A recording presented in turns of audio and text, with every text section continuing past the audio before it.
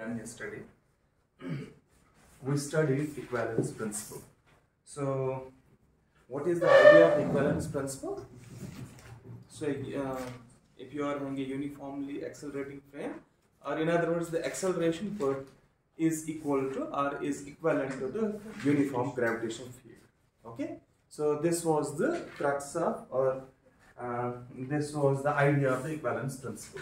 Okay, and based on the equivalence principle, what we had arrived yesterday, that the light bends, or in other words, the gravitation bends the light, or it means the photon is gravitating.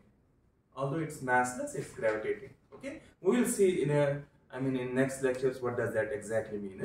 For the time being, we will simply remember there is actually a bending of light in a given gravitational field. That is what we have shown yesterday. Clear? Okay, so now let's take the other way around. Okay, so let's try to arrive at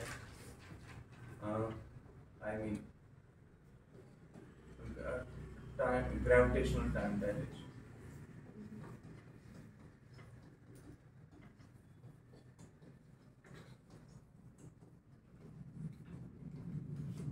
Okay, so let's arrive at this very concept, what exactly it means. Or before doing this, okay, so let's start deriving the time dilation. Okay, or let's do it this way. Let's check how the clocks are affected by the gravitation. Okay, we know from special theory of relativity that there is a time dilation effect. When two inertial observers are moving, the time gets dilated. Okay, but that's a reciprocal effect. If you are having an observer A that sees observer B in motion, so the observer A can measure that the time of the observer B gets slowed down, and vice versa. And observer B also sees the observer A in motion, and he looks at his clock that slows down. Is it? It's completely reciprocal effect.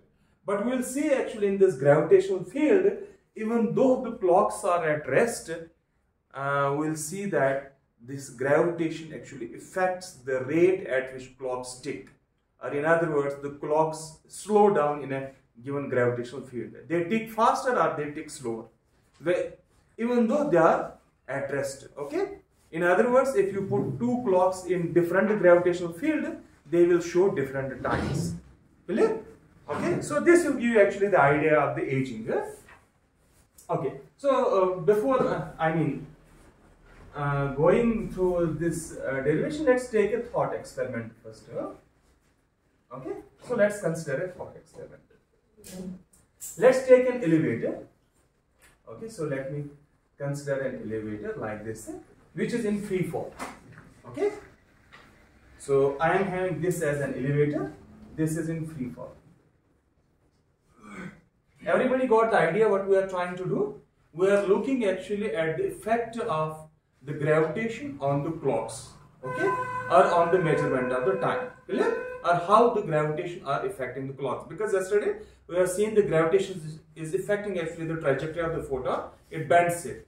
So it may give us some clue that the clocks should tick differently in a given gravitational field. Okay, let's try to understand this kind of now. Okay, for that matter, I will consider a thought experiment. Okay, okay, I will consider an elevator. Okay, that's in free fall. Let's assume I am having an observer E here, so that emits a radiation.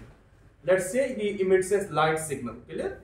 And there is another observer, let's call that observer as receiver. He receives what? The signal, clear? So let's consider, so I am having a signal that is emitted by the emitter E and received by the R. So let's assume the height of this very elevator is h, okay, and the gravitational field is vertical. So that means I am having a free fall, okay, in a gravitational field which is parallel to our acceleration. Clear? Got it? Okay, yesterday we have considered the gravitational field perpendicular to the trajectory of the photon. Is it? Yesterday we have seen this kind of, so you should get that idea again. So you are having the gravitational field, let's say this way, okay, and you considered actually the photon like this way. Clear? Okay, so this was in the transverse direction. Now we are hanging in the parallel direction. Okay.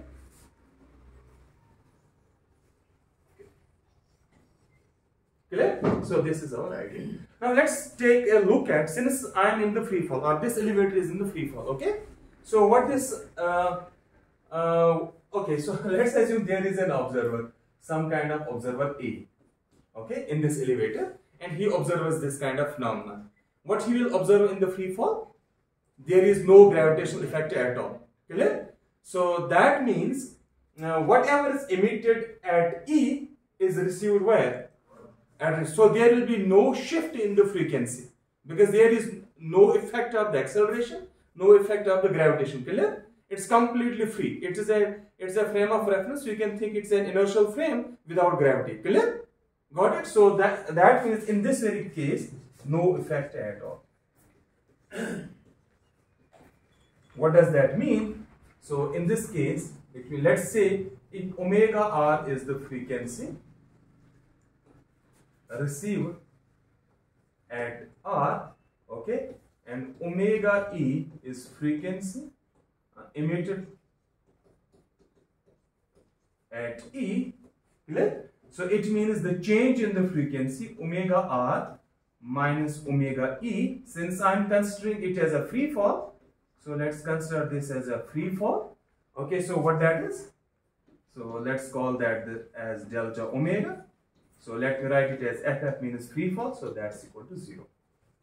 So there is no change in frequency for an observer who is observing this free fall motion. Clear? Got it? So this is the first step. Yesterday we had actually 3 steps to process the equivalence principle or to apply the equivalence principle on a given problem. What were the 3 steps? You look. So the first step was to consider the free fall motion. Is it? The observer who is attached with the free fall. Second, you consider now an observer who is watching that free fall, or an observer who is considering who is outside this kind of elevator. Clear? So now let's go to the second step. Okay? Got it? So let's move to the second step. If you have any question here? Okay, so let's move to the second point. Okay, so now I am having observer. Let's say, so you are having an observer B who is watching this elevator, the same elevator. So you are having emitter here, you are having a receiver here. Okay? Now what this observer, okay, so a gravitational field is like this thing, it's under free fall. Clear? So now for this very observer who sits outside this very elevator. Clear? So what he is observing? He is observing this elevator is accelerating downwards. Let's say I am saying it's accelerating downwards. Clear? So there is an acceleration effect. So it means, okay, so the first point is that suppose if this at t equal to 0, when, okay, so at t equal to 0, this emitter sends a signal to the receiver. Clear? And it is received by the receiver after some time, because it will take some finite time for a signal to reach from emitter to the receiver, although that will be very small. Clear? If I consider it as a finite box. Okay. Now when this B observes this elevator is under free fall, so that means there is a motion of both E and R. Clear? Is that true? So what he will see, this observer B will see this E approaching to R. Okay, so let's say at t equal to 0 he emits the signal. Clear? But as time goes on, he will move downwards. So it means this E, the first signal he has sent, it has moved towards R. Clear? Got it? So what will be the effect on the signal this receiver receives? So there will be actually a frequency shift, the Doppler shift, is it? So the Doppler shift says when you are having a source moving towards the receiver, so what should happen to the frequency? It should increase.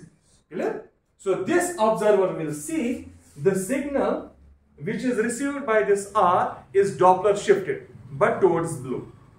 I mean, it will be increasing because the wave train will be compressed. Clear? So frequency will increase. Got it? So much more? So for this observer B, so there will be, the first thing will be the Doppler shift. Doppler shift of frequencies. Since we are not considering the complete relativistic motion, we are considering it is going slowly. Okay? I mean, V by C is smaller. V is the relative speed, it is small. So you take your relativistic Doppler equation and put V by C is very less. So what you do, so the change in frequency, okay, by Doppler, like this thing. So omega is the frequency that is emitted at where? E, clear? So let me write it is like this thing. So it is omega R minus omega E divided by omega E. Okay, so that's actually equal to some delta U by C, kind of. Okay, where U is actually the relative velocity, you can see, or the U is the velocity, or delta U is a small velocity with which this emitter moves towards R. Because when it is in the free fall, this will see it is accelerating. Okay, when it is accelerating, there is a velocity involved. Clear? So this delta U, you can say, okay, small, okay, velocity with which E moves towards what? Towards R. Got it? So is it clear? So you agree upon that there will be a Doppler shift? Okay, so what is this Doppler shift? It will be towards why?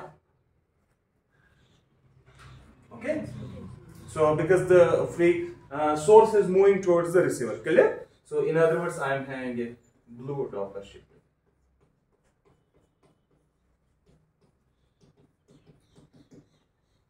Okay, so this is one of the observations who is making the observer outside this very elevator that's in free fall. Clear?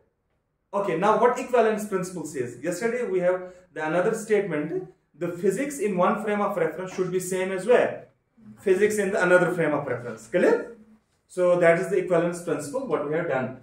But here, okay, so in the free fall, when you are having an observer in the free fall, you observe no shift in the frequency. Clear? But when you are having an observer who is watching outside this very elevator, what is looking? There is a change in frequency. Okay? But I say by the equivalence principle, both results must be same. But it does not appear to be same here. Clear?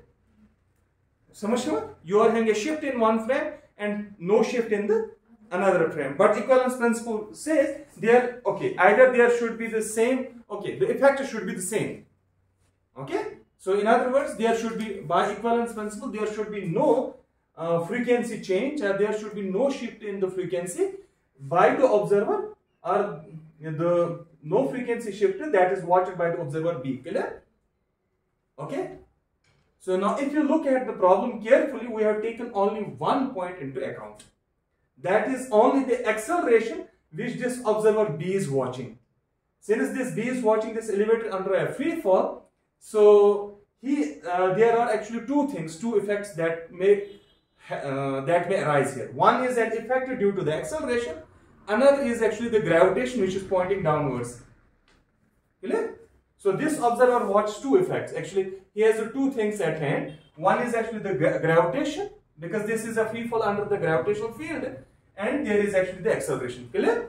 So that means, okay, so I have calculated the effect of the acceleration. Clear? So now what it means? So it means there must arise a frequency shift due to gravity which will cancel this blue Doppler shift. Okay? So in other words, this frequency shift should be red shifted. Okay? Of the same amount. So if you are having a blue shift and then you add a red shift of the same amount, they will cancel. So that the net result is 0. Clear? And we have got the equivalence principle result. So there is no change in the two frames. Clear? So if I take now gravity into account, so okay, so then the gravity must do a red shift of this very signal that is sent by emitter to the receiver. And that must be of the same amount with an opposite sign. I mean, so that it will cancel this Doppler red shift. Sorry, Doppler blue shift. Clear? Any question? Any question? Okay, so what we have got here? So I will calculate this ratio. What we have got? So this gravity influences the frequency. Is it? For the time being, we will say it influences the frequency. Clear? So if you see, what is the frequency actually? It is inverse of time. In other words, the unit of time is changing. The gravity is influencing the clock with which you measure a given frequency. Samajh aaya? Got the idea? Okay. So now let's calculate this redshift. Okay, how to do it? Okay, so I will use equivalence principle here. So I can consider, let's say, instead of considering this free fall, what I will do, I will consider okay, so let me write this elevator. You are having E and receiver here. I will consider an elevator which is at rest in the field minus G. So it is in the rest, in a gravitational field. Clear? Now I will consider another elevator which is being accelerated at A equal to G. Samajh? So when you okay, so I will consider another, let's say, elevator. You are having this as E and this as R. So this is accelerated at how much? So at the same pace. So does equivalence principle apply here? Huh? Yes. So you are having a gravitational field here. You are also having the same gravitational field here. Clear? Both the frames are equivalent. Clear? Samajh? Now, when you are accelerating it, so what happens to this R? Actually, both emitter and R are in the motion. Clear? Samajh? So if you look at the point third, we have to reproduce the R. We have to apply now the special theory of relativity results. Clear?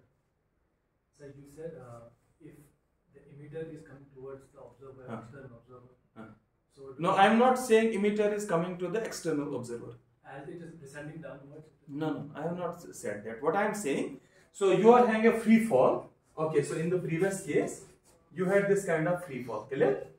So E will move towards who? R. No. E will move toward, okay, so it will be like this thing. So when you are having a free fall, it will be like this thing. Clear? So width of this box will be the same thing. So let's call it as a R prime. Call this as E prime. Clear? E prime R prime is same as ER. Clear? So the it is observed by who? External observer. Okay. Now at the time at t equal to 0, signal is emitted. Is it? But this position is at the later time. Clear?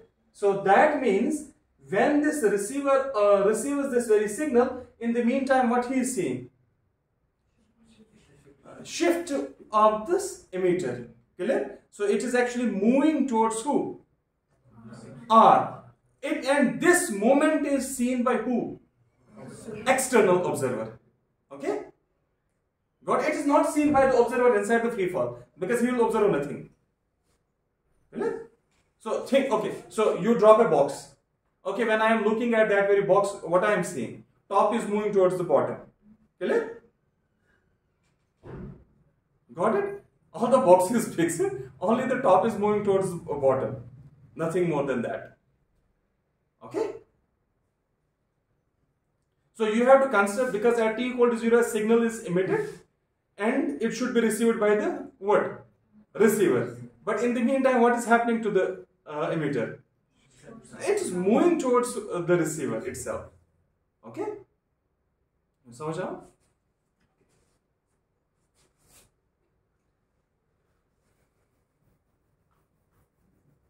Okay, so what I was saying here, okay, so now let's look at here what I am saying. So instead of now, I need to calculate what is this red shift that is caused by the gravitational field.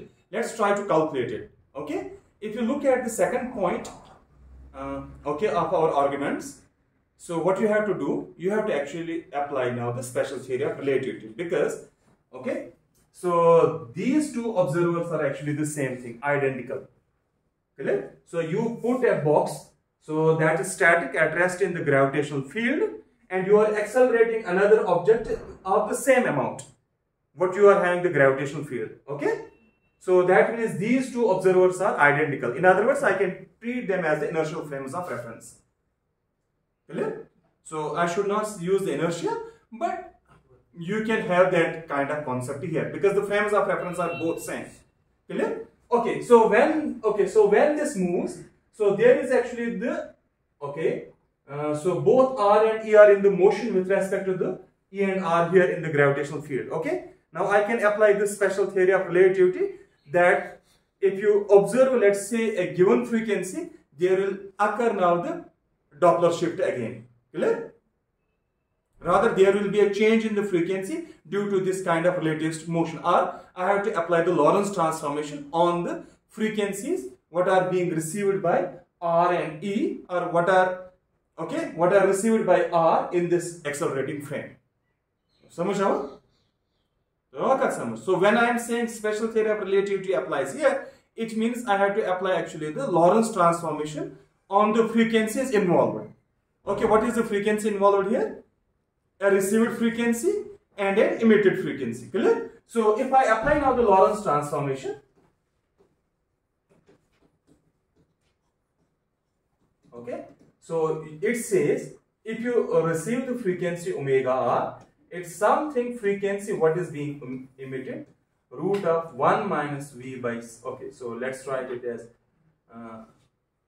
u, delta u, because we are considering actually the infinitesimal, this delta u by c. Okay, got it? So much now. Now if this, since the motion you can approximate it like this thing. So can anyone tell me how I can approximate? Because this delta u by c is very small. Okay, I am not considering any kind of relativist motion. I am considering a small, it is moving with a small velocity here.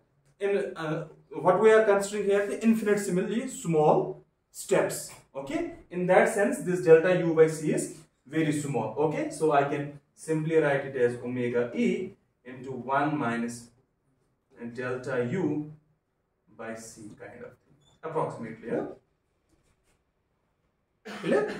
So approximately we can write it this way. Sir, yes. So can we say that they are both accelerating in opposite directions? That means they are actually not accelerating, they are moving with certain velocity in the opposite directions. It is something, let's say, a person sits standing at some point, okay, in the gravitational field, and you accelerate some object with the same gravitational field. What it means? So you are creating the same gravitational field. In that gravitational field, you are having certain velocity. So for this very observer, that observer is moving with the opposite velocity. Clear? Got it? So you are actually making the same gravitational fields. Why? The reason being that is only when you can have these two observers to be identical. Okay, or equivalent observers, not identical, I should say equivalent observers, because the gravitation in one frame is same as the gravitation in the other frame. In that context, you can apply the special theory of relativity. Okay, now if you accelerate this, let's say A is not equal to G. Although it is accelerating, there is a gravitation. Okay, but by equivalence principle, then this observer is not same as this kind of observer, because the gravitation here is different than the gravitation here. Clear? Any doubt? This is very important to understand. Okay, so what it gives me? Now it gives me, let's say, this omega r minus omega e divided by omega e. So that is same as actually delta omega by omega. Okay, so that's how much?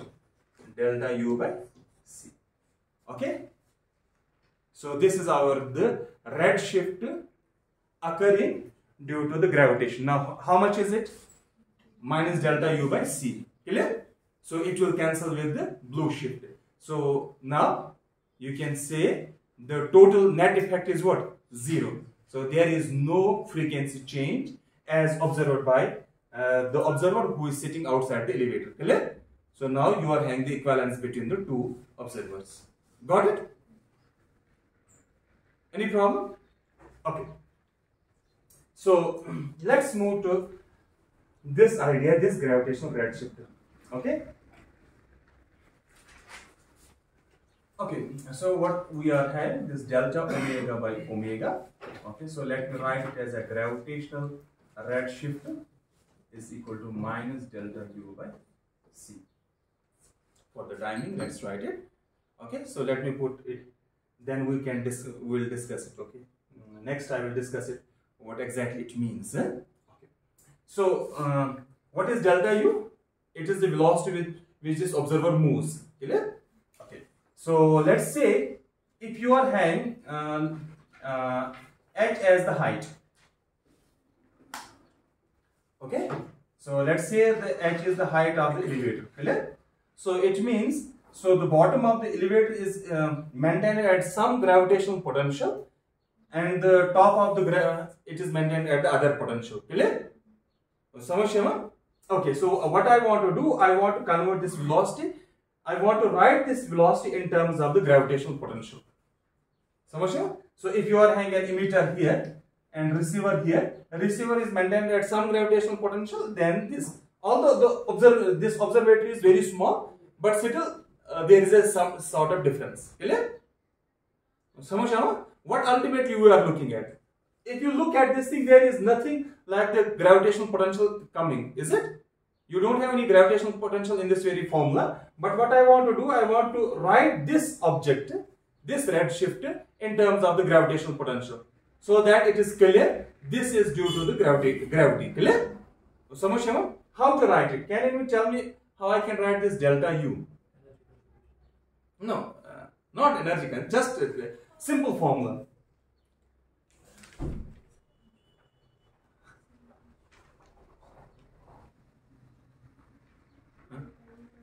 Yes? How? Okay. So what is the velocity? It is acceleration into time, simply. So you can write this delta U as g delta t. What delta t is the infinitesimal time over which this moves. Okay? Now what is the delta t? Can you tell me? Delta t is actually this h by c. Is it? Because we are considering this delta t, amount of the time it takes the signal to reach from E to R. Clear? So I can write this as g into h by c. Okay? So now what is the gravitational potential? No, what is the gravitational potential? How we define the potential? Okay, acceleration due to gravity multiplied by height. Is it? G into h. So that means this gh, I can write the gravitational potential divided by c. So this is the gravitational potential.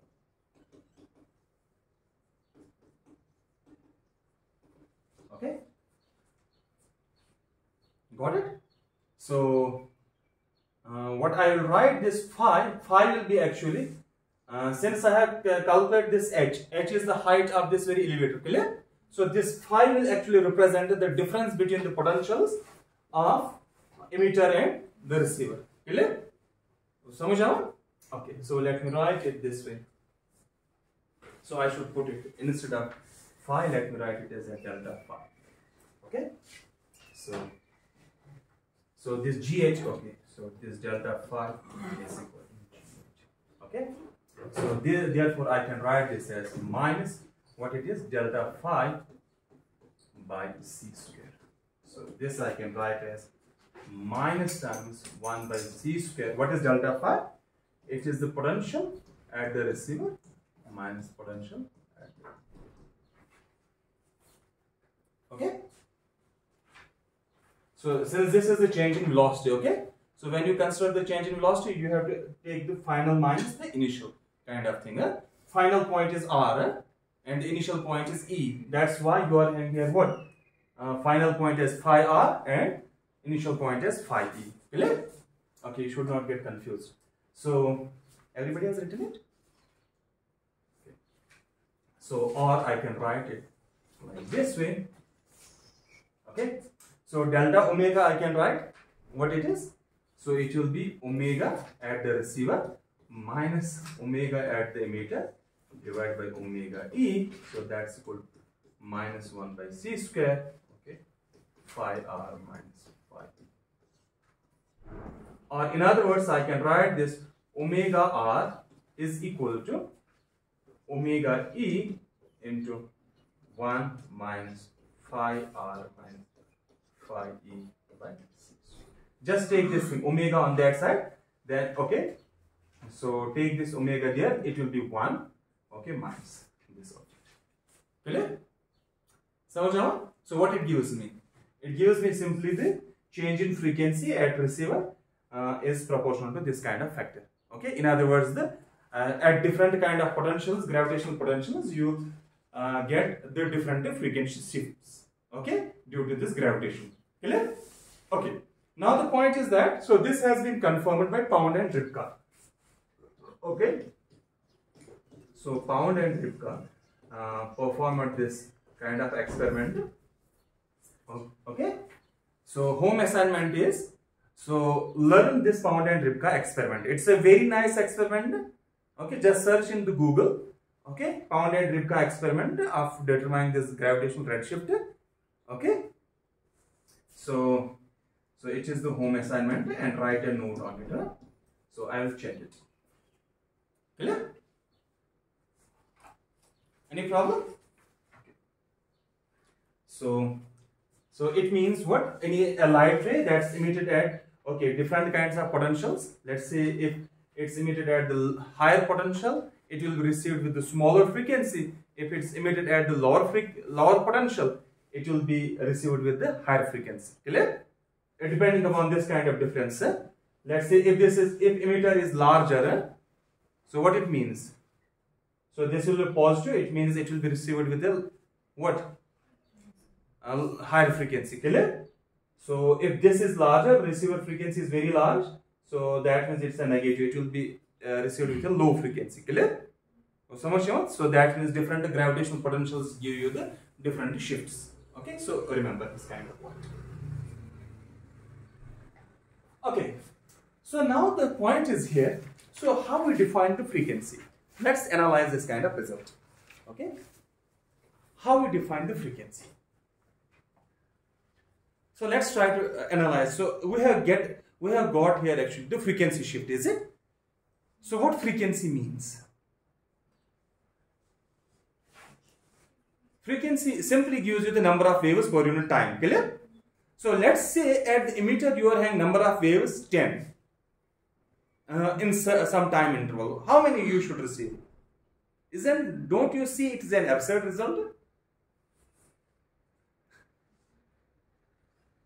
So let's say this is in the gravitational field. Okay. So at the top I am sending you tens. These crusts. Let's identify the crusts as the with the frequency. Okay, number of crusts will give the frequency. Okay, so or let's say number of waves. So at certain time I will send you the number of 10 waves per unit time. Clear? So how many I should receive at the bottom? What I am getting here? I am not getting 10. Is it? So when I am saying the frequency in the gravitation, this laboratory is not in the motion. Okay. At the top of the building, I will send you the 10 waves per unit time. Clear? Okay. So how many you should receive at the bottom? Again the 10. What is happening with this very formula? So at the first instant it seems absurd, but it's not. Okay. So Einstein argued this thing. The number of waves per unit time remains same. It's only the unit of time is changing in the gravitational field. When you change the unit of the time in the gravitational field, so the frequency will change, is it? But the number of waves will be always same. Samajh aa? So I am simply changing the unit. Okay, so since frequency is okay, it's inversely proportional to time. Clear? If I change only the time unit, so my frequency will be same. So let's say your it will adjust it in such a, let's say you emit 10 waves per unit times at the top. Okay, at the bottom you will receive the same thing. It will be compressed or it will be expanded, but only the unit of time will change. It will adjust in such a way you will receive the same amount of the waves, same number of the waves, but only the unit will change. So let's say if I am sending you something from the top, okay, at the bottom you want to receive the same thing, but to have some effect on it, either that box should get, let's say send a box from the top to bottom. Okay, so I want this box should get deformed. at the bottom, okay? But the box should remain same. I mean, what are the contents of the box? It should remain same. Clear? So what you have to do? You deform it. Clear? So that the contents of the box remain same. Got it? It is happening here. That means the units in which you measure the box get changed, but the contents of that very box remain same, identical. Clear? So that means this gravitational potential is, or the gravitational field is influencing our time unit. Okay, so let's try that. Okay, so argument of the Einstein. So let's put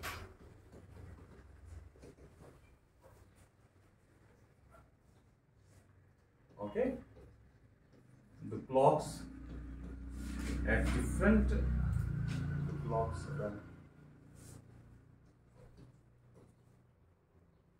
run at different rates. Okay,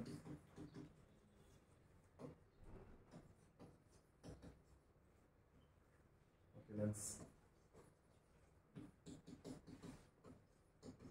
situate it at different gravitation fields.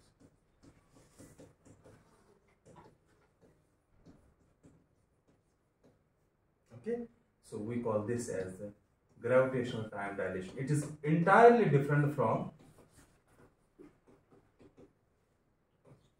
the time dilation that occurs due to Lorentz transformations. Clear? Okay, or that occurs in the special theory of relativity. Okay, so we'll get in a moment what is the difference. Clear? Okay, so I can write now the frequency.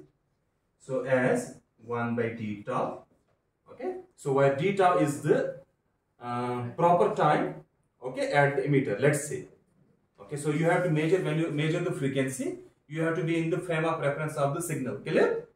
Okay, when you are in the frame of reference of the signal, so it means you have the frequency will be simply proportional to the proper time of that signal. Clear? So that's why let me write d tau, small time. I am measuring it for a small time. Clear? Okay, so yes. If this proper time is changing, because it is invariant. Proper time is not changing. Okay. It is invariant. So if the temporal component of this is changing, this metric. Why I have not considered any kind of metric. How, as we define this proper time in terms of metrics. No, I have not defined any kind of metric. So we are not doing any geometry here. We are only doing equivalence principle. We are looking at what are the implications of the equivalence principle. I have not considered any kind of metric here. So when, sir, if a temporal component is this. Where is the temporal component? Okay, if time is. Neither I am considering here space components, nor I am considering the temporal components. We are founding our theory based on arguments. We are making simply the arguments. We are not going to the mathematical details of our theory. So how do we say, sir, this is changing? Which is changing? Which is changing? Is it hypothetical argument? No, it's not hypothetical. What is the basis? So there is a difference between a proper time and the coordinate time. I will tell you in a moment, okay? So let's write this frequency as 1 by d tau. So this is the proper time. It's not hypothetical, okay? So now let's write our gravitational dilation, okay? So therefore I can write this omega r minus omega e by omega e. So how much is that? So let's write it. So it will be simply 1 by d tau r minus 1 by d tau e divided by 1 by d tau e kind of thing. So how much is that? So let's evaluate it. It is delta like this thing, d tau r. Okay, so d tau will cancel with this thing. It will be d tau r. Okay. So that has to be equal to how much? Anybody? Minus. You are having phi. What was the phi? What was the first thing? Phi receiver minus phi emitter divided by sphere. Okay. So in other words, okay. So let me write instead of this E and R. So let's consider this point 1 where the signal is being emitted, and let's consider the point 2 where the signal is received. Okay, so I will use that kind of notation instead of this R and E always. So let me put it in terms of 1 and 2. So I am having two observers. So one observer is sending a signal and another is receiving that kind of signal. Clear? So let's put it in that fashion. So what it gives me? What is this d tau E? So it is d tau 1 minus d tau 2 by d tau 2. Clear? So that's equal to minus phi 2 minus phi 1 by c square. So that's simply equal to phi 1 minus phi 2 by c square. Okay. So let's calculate now this d tau 1. Okay. Got it? So that means I want to calculate, I want to look at the clock that is where? At position 1. So it means simply, forget about now you are sending a signal or whatsoever. So you are putting you are having two clocks. One is where? One is at this gravitational potential, another is at this gravitational potential. So let's call the gravitational potential here phi 1 and the gravitational potential here is phi 2. Clear? Got it? So now let's calculate what is the rate at which this clock ticks. Okay? Okay, so or in other words, let's compare the two clocks. So that's actually giving this kind of relation. Question? Sir, which observer is observing this? So now look here. So now this is happening. Okay, so what we have done? So I got your confusion. So first I want to listen from you. Sir, if the observer that is in the... Okay, so yes. The point is that from that kind of observation, while you are having elevator falling and that's being watched by the observer, he has got this kind of effect. One due to Doppler effect, another due to gravitational redshift. Is it? Now let's, okay, so Einstein put forward an argument that the number of waves is same, only the time unit is changing. Clear? So we will use this now argument. Clear? So why it is happening? If you see this redshift, gravitational redshift is happening. So in a kind of observatory, while emitter and this receiver, they are fixed. So in other words, if you are in this kind of room, you send a signal from top to bottom, you will get this kind of gravitational redshift. Although it is not observable effect here, lab is very small. So, but you will observe that thing. Clear? So now.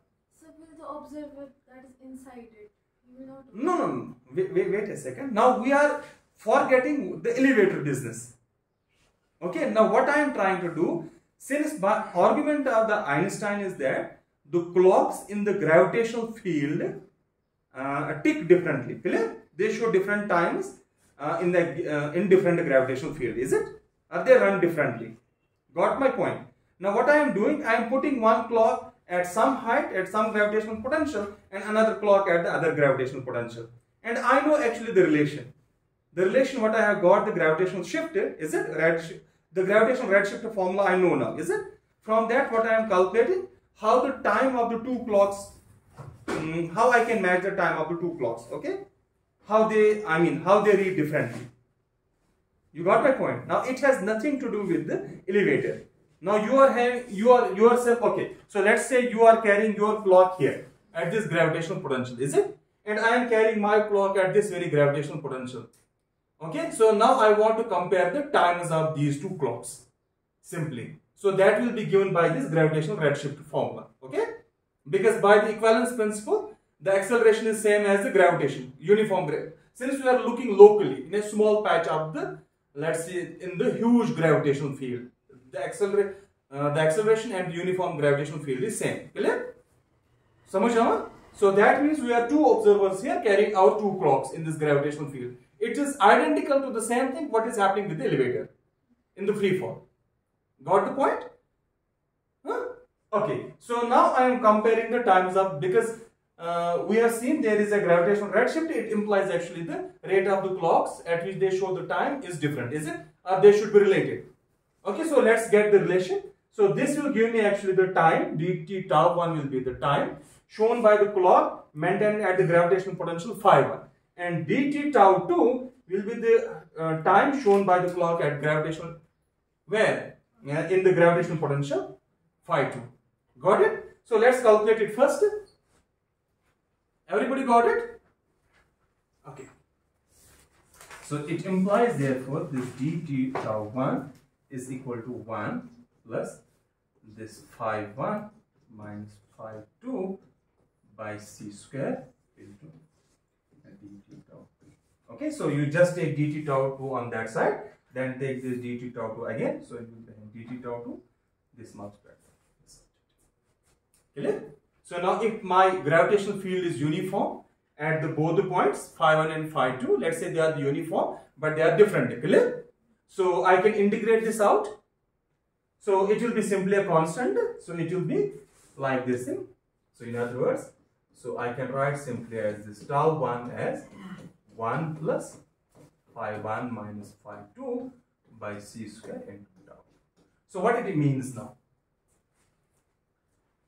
So this is very important result. Okay, now let's look at first the special theory of relativity result. There is also a time dilation. Clear? So what their time dilation is that one observer sees and observer A sees observer B running slow and observer B sees observer A running slow. It is completely reciprocal. Clear? But here what is happening? The observer A sees, let's say observer B sees observer A to run faster and observer A sees observer B to run slower. It's not a reciprocal effect. Let's say maintained at certain gravitational potential, your clock will, let's say, tick faster than the maintained at the lower gravitational potential. So let's say if phi 1 is larger, so then let's say if this difference is positive, so that means which is a higher potential. If this difference is positive, which clock is at the higher potential?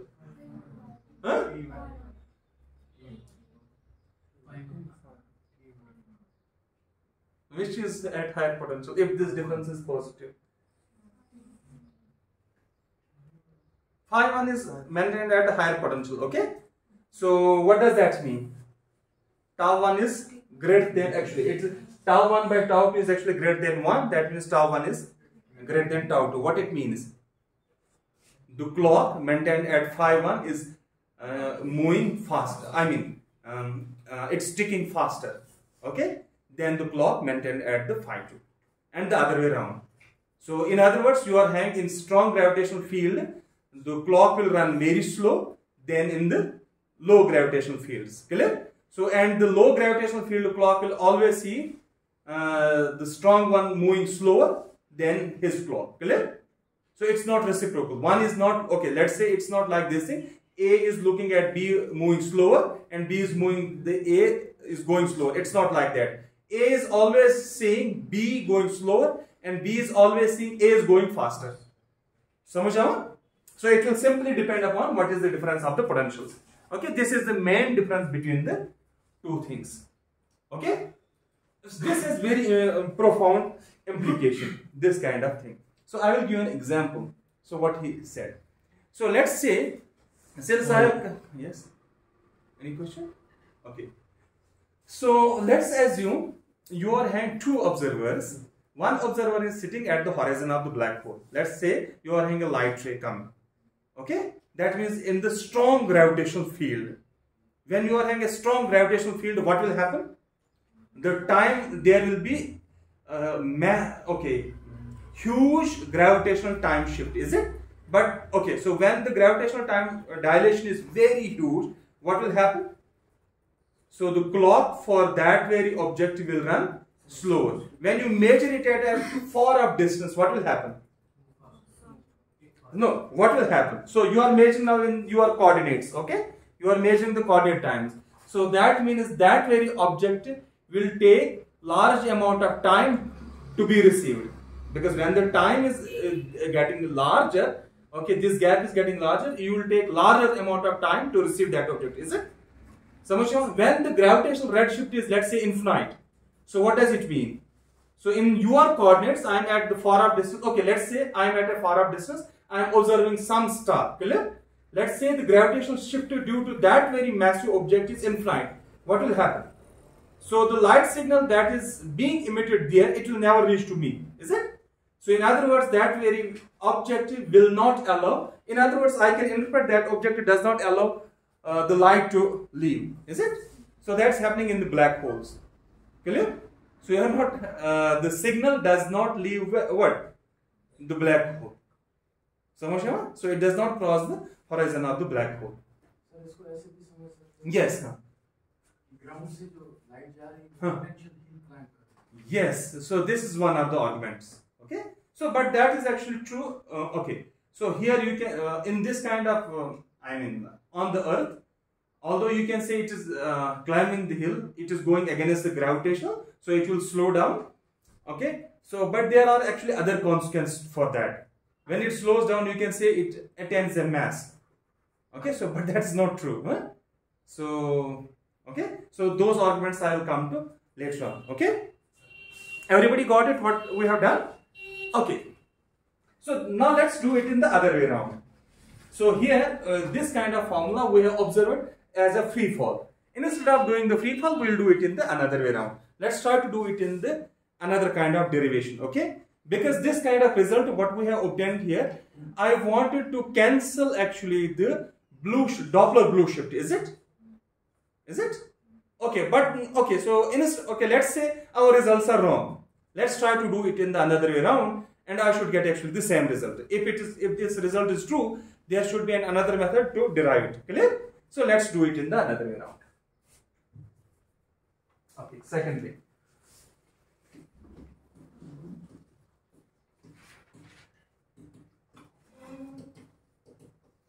So how much time? Huh? Yeah. 15 minutes.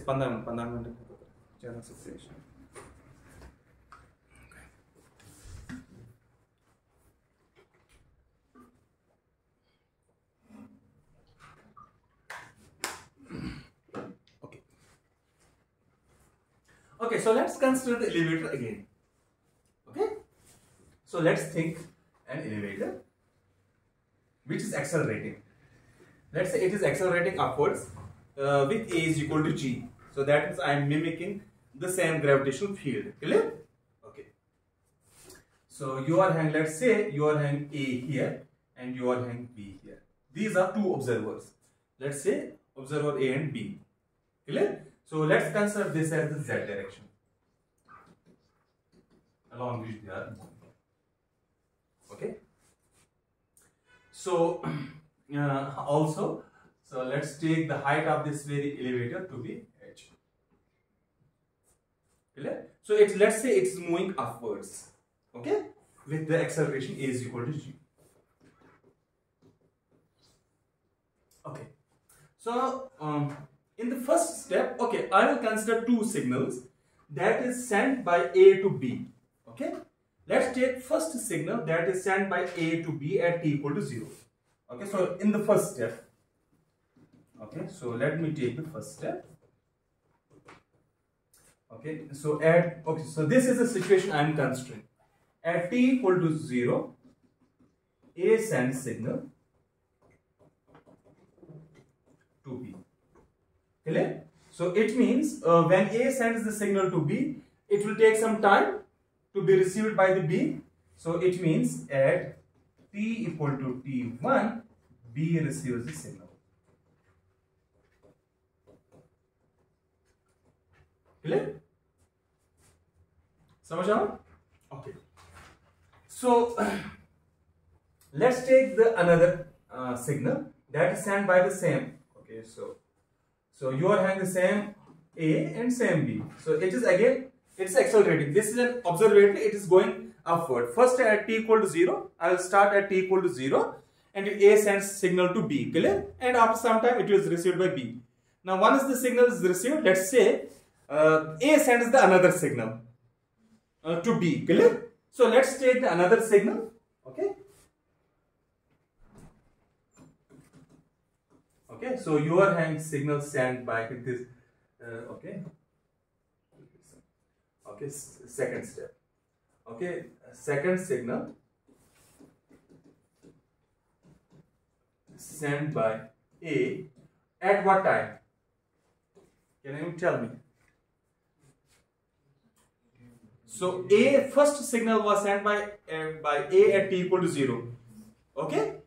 So now A sends the second signal. So what is the time he will measure? His proper time. Clear? For the clock, the time which is shown by his own clock. Let's say at delta t. So this is the amount of proper time shown by the clock with A. Clear? So now it will take the finite amount of time to reach B. Is it? How much time it takes the signal to reach B? It's T1. So now tell me at what time B will receive it? Okay. So B receives at what time? At some T is equal to, can anyone tell me? T1 plus the time shown by the clock at B. Clear? Because he will, he has his own clock. He will say, let's say delta TB. Clear? So we are taking proper times here. Eh? Proper time shown by the clock at A, proper time shown by the clock at B. That's why I use it this thing. Otherwise, you can say T1 plus some delta TA and so that. Then I need to figure out what is the transformation between these timers. That's why I am using what? Only the proper time shown by the clocks. Clear? So is it clear? Now what I want to do in these things, I want to eliminate this T1.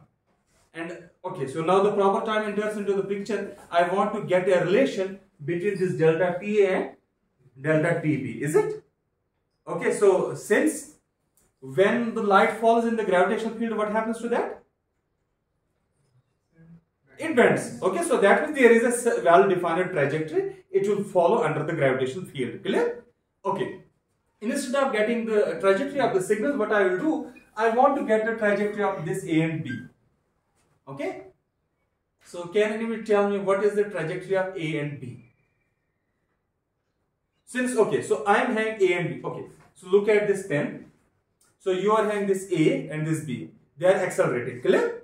So let's say at certain time, what is the coordinate of this bottom? G times T square. Is it? S is equal to half of GT square. Is it? What is the coordinate of this thing? It will be this height plus half of GT square. Is it? So that will give me the instantaneous position of these two observers.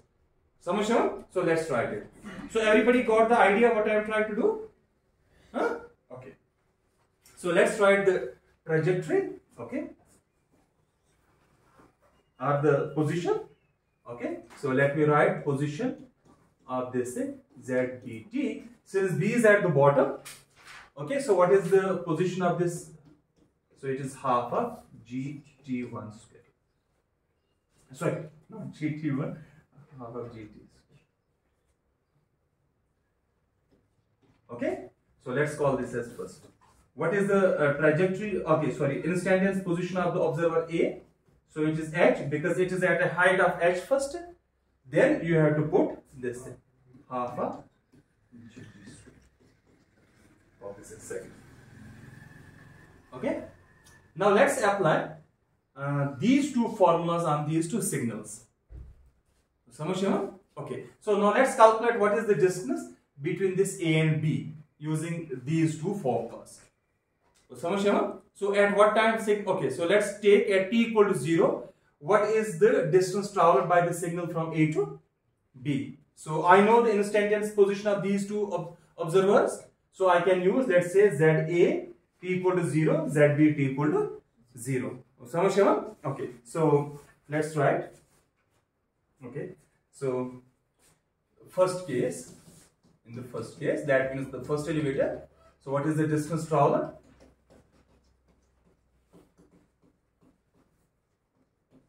What is the distance traveled? Let me write ZA 0 minus ZB 0. Okay. I'm looking at t equal to 0 because the signal is sent where? At t equal to 0. So how much is that? So it will be simply equal to C into T1. Okay. So T1 is the amount of time taken by the signal to reach the observer B. Clear? Now tell me, so what it gives me? What is now ZA0? What is Z is? We have written ZA is equal to H plus half of GT square. T is what? Now T1. Clear? Okay, sorry. T is equal to 0. So it will be simply H plus 0. Okay, it is from there.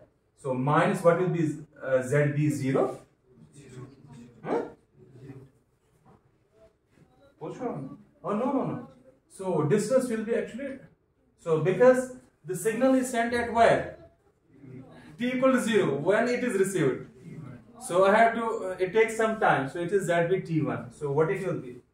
Half of GT1 square. So that's equal to CT1. So it implies H minus half of GT1 square. It is equal to CT1. Call this as theorem. Okay, so I will finish this kind of, it is a small derivation. Okay, just bear with me. Okay, so now let's take second case, second elevator. So what is the distance traveled? Again, so it is actually ZA tau, okay, D, okay, so let me write it as a tau A minus, okay, then, so let me write it properly. So it is something ZA delta tau A because the signal is released at that, then ZB T1 plus delta tau B. Clear? Isha? So how much is the distance traveled? The final minus the initial. Okay? So it is equal to C into T1 plus delta tau B minus C into delta tau B. Isha? So this is the final point minus the initial point. Clear? So that I can write C into T1. Okay, so let's keep it as such. Okay, so now let's write the formula for ZA. So let's write for ZA. What is ZA? H plus half of GT square. So what is T here? Delta tau. Okay. So I will use here. Okay, so using equation 1 and 2. So also use equations 1 and 2. So what we will get? So what we will get? So it will be, tell me. So it will be something H plus half of G P, okay, sorry, what is that? Delta tau A whole square. Okay, then minus. So this is for ZA tau A. Then you are having half of GT. So it is T1 plus tau B whole square. Okay, it comes from ZB. So what is that equal to? So it is C T1 plus C delta tau B minus C delta tau B. Okay. So now assume, since this delta tau is a small proper time, clear? Because I am looking at the infinitesimal amount of time, clear? So in other words, we can ignore higher powers, ignore order of delta tau square, because it's very small quantity. Samajh aaya? So what I will do then? So it will be simply H. Okay, so this I can ignore, minus half of, now G, then you are having T1 square minus, so it will be simply G delta tau B, because you are having delta tau square here again, that I have ignored. There will be a term twice T1 delta tau B, 2 and 2 gets cancelled. Okay, clear? Huh? Okay, so that's equal to C T1 plus C delta tau B minus C delta tau B. Call this as 4. Now subtract 4 from, now I want to eliminate T1. Okay, let's eliminate T1 from where? Which equations? 3 and 4. We are almost done. Huh? Okay, eliminate T1 from equations 3rd and 4th. Okay, that means I will subtract 4 from 3rd. Okay, if you look at equation 3rd, that contains half of GT square, is it? Minus half of GT square, is it? So you look at the equation third. So that contains this gt square. Clear? So that means this very term will cancel out. And that also contains h. Is that true? So that will also cancel out. What remains ultimately? So it will be like this thing. Shall I write result now directly? Shall I write? Okay.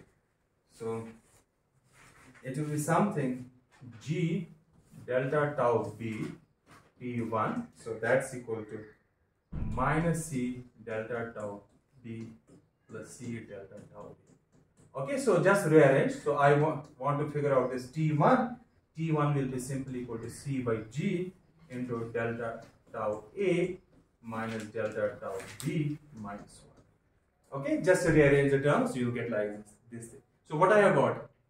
T1. Now let's look at the elevator. What is the height of the elevator? Height of the elevator is h. So how much time it takes? T1 time at the first instant. Clear? So in other words, I can write h is equal to c T1. What it gives me? T1 is equal to h by c. Simple calculation, because elevator does not change. It is of the same height. Clear? So that means this is equal to h by c. Okay? So now calculate from these two things.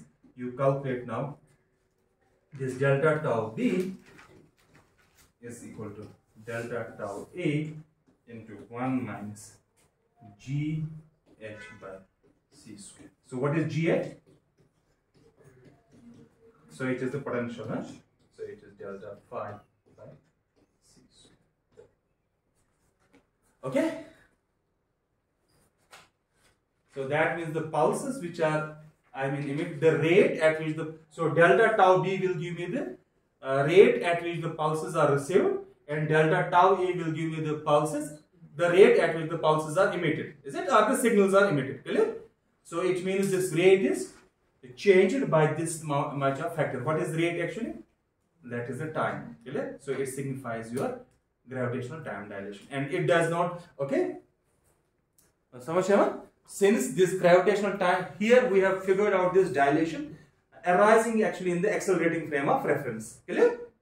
So now by the equivalence principle, accelerating frame is same as the gravitational field. So that means this result must hold for the gravitational effect. Okay? So in other words, gravitation dilates the time. So there is actually the gravitational time dilation. Okay?